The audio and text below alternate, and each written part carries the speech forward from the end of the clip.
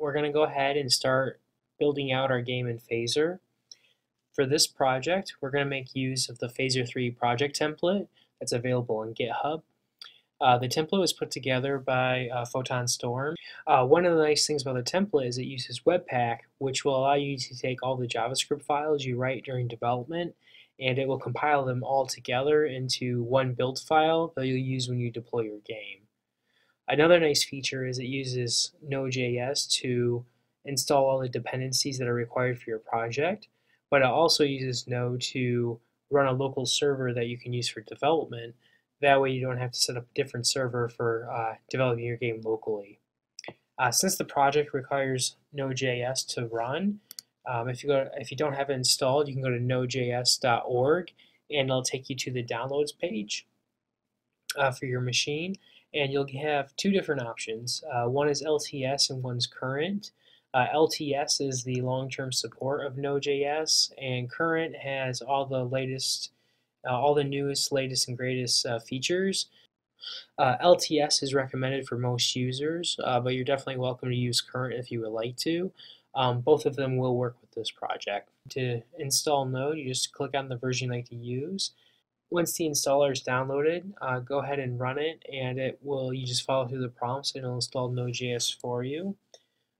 After it's installed, in your terminal or command prompt, you can do node-v, and it'll show you which version of Node.js you're currently running. If you need to install Node.js, go ahead and pause the video now, and then go ahead and come back to it once it's done. All right, with Node installed on your machine, we can go ahead and get a copy of the template. There's two ways to get a copy of the project. The first is to use git to clone the repo, which will copy all the files onto your local machine. The second is, if you don't have git or you're not familiar, you can just download a zip, which will download all these files here for you onto your machine. I'm going to go ahead and do git clone. So we do git clone. It'll go ahead and copy all those files. So you'll see I have the Phaser 3 project template. So I'm going to go ahead and go into it. And you'll see all the files are here. The first thing you have to do to use the template is you need to run the npm install command. So if you're not familiar with npm install, what it does is it looks for a package.json file located in your current directory. And in that file, we list all the dependencies that are needed for our project in order for it to run properly.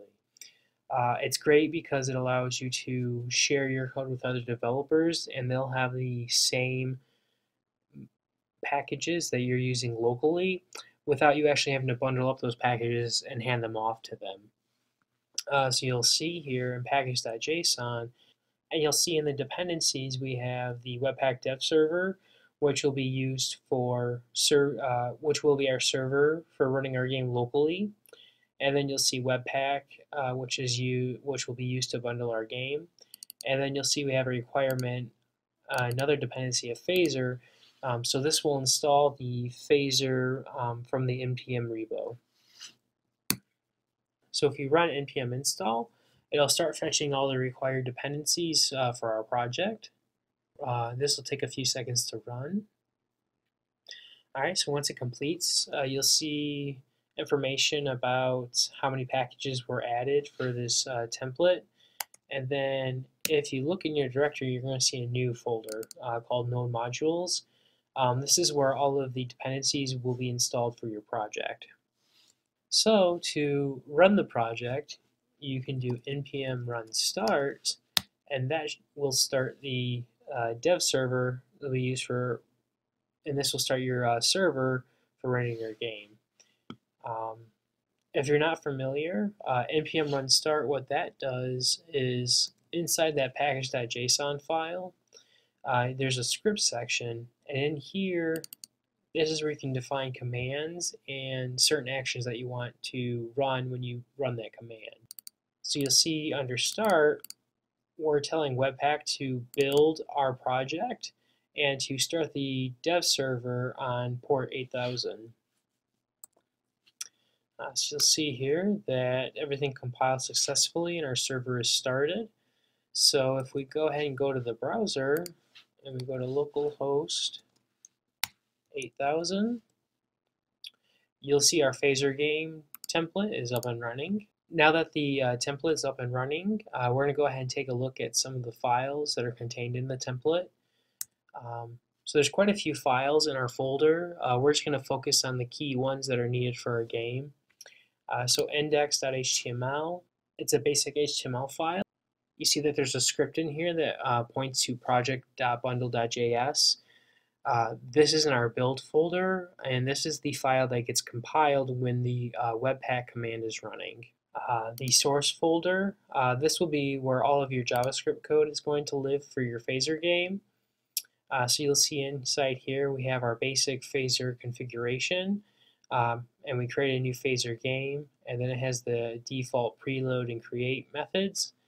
And for the demo purpose, they're loading an image with a tween to animate it.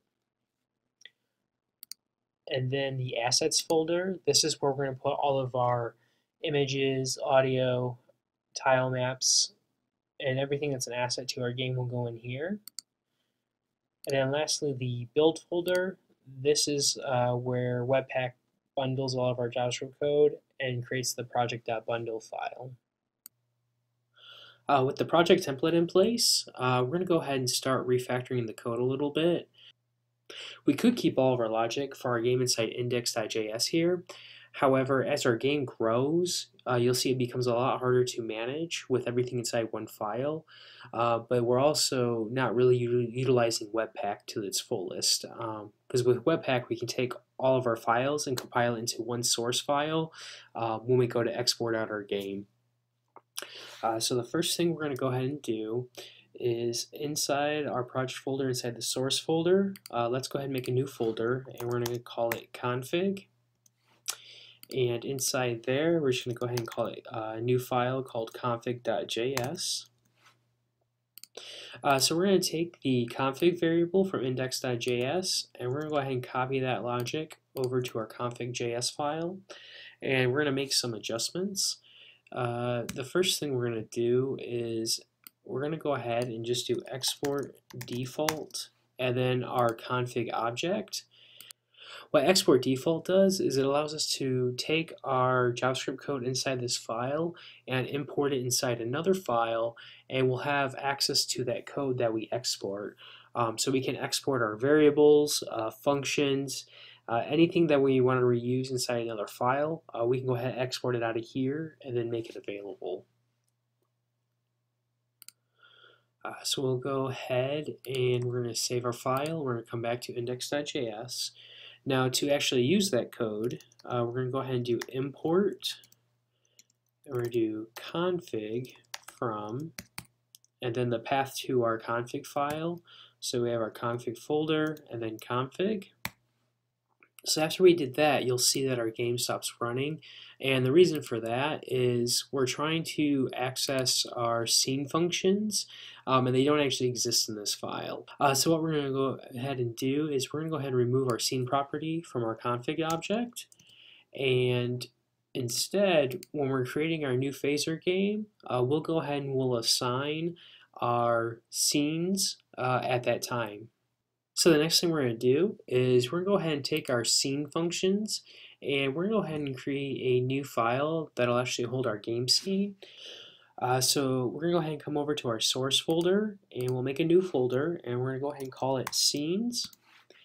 And in here, we're going to go ahead and create a new file called gamescene.js. And the first thing we're going to do is we're going to go ahead and import phaser. And what we're going to do is we're going to go ahead and create a class, and we're going to call it GameScene. And we're going to go ahead and extend the phaser.scene class. So if you're not familiar with classes in JavaScript, it is just syntactical sugar over the object and the prototypes that we're used to working with already, because JavaScript is a classless language. But one of the benefits of using them is it offers a much nicer and clearer syntax when we want to go ahead and create these new objects. So because our game scene is going to extend the phaser scene class, the first thing we need to do is add a constructor. And in this constructor, we want to go ahead and call super. And we want to go ahead and pass it the key of our scene. So we're going to go ahead and call it game. So anytime you extend a class, the first thing you have to do is call super, which allows you to pass the properties to the constructor of the parent class. Alright, so the next thing we're going to do is we're going to go ahead and we're going to take our preload and create functions, and we're going to go ahead and copy those over into our game scene file. And so what we're going to do is we're going to go ahead and do preload, and we're going to go ahead and copy the logic for the preload function, and we'll do create, and we'll go ahead and copy that logic for the create method, and we'll just go ahead and get rid of the tween since we'll be removing it in our game. So the last thing we need to do in our game scene is we actually need to export out our class to make it available in index.js. So we're just going to go ahead and do export default and save, and we're going to go ahead and come back to our index.js file, and we're going to import game scene from scenes game scene. Since these are now in the game scene file, we'll go ahead and we'll delete those functions. So the next thing we're going to do is we're going to create a new class called game, and we're going to have this extend the phaser.game class. And because we're extending the phaser.game class, we need to add a constructor. And in here, we're going to call super. And we're going to go ahead and pass it the config object that we imported. So the next thing we're going to do is we want to add our scene to our game class. So we do that by doing this.scene.add. So the add method takes two arguments. The first is a string, which is a key to how we'll reference our scene. So we're just going to go ahead and call it game. And the second argument is the actual game scene itself.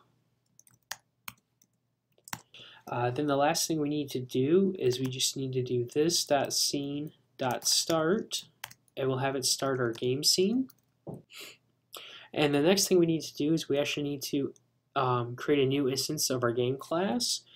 So what we're going to do is we're going to listen for the window.onload event, and when this event fires, we're going to go ahead and trigger this function, and we'll go ahead and we'll create our new instance inside this function. So we're just going to do window.game equals a new game, so a new instance of our class.